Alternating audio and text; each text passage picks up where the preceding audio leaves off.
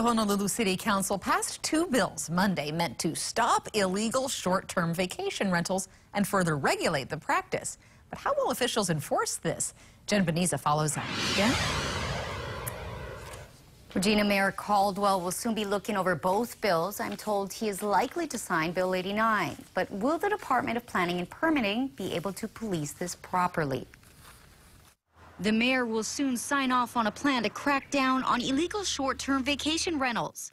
City Councilman Ron Menor says they've added provisions to help enforce the new laws. These hosting platform provisions that will now be required to provide monthly reports to the DPP with the names, addresses, tax, transient accommodation tax identification numbers, length of stay, and the price that's paid for each listing.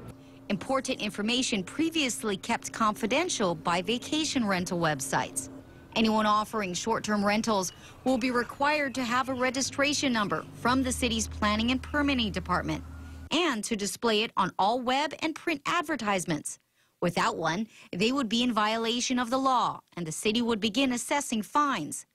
A public complaint process will also be set up.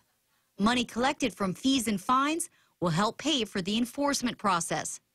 But not everyone is convinced it will work. Do you think that our officials will be able to enforce this? Not at all. They couldn't even enforce the law before, and so now they make more laws with more teeth, presumably, but there's no one to enforce it.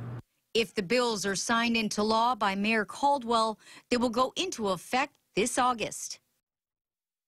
Menor says fines begin at $1,000 for the first infraction and reach up to $10,000 per day for continued violations. He believes those hefty fines will deter illegal vacation rentals in the future.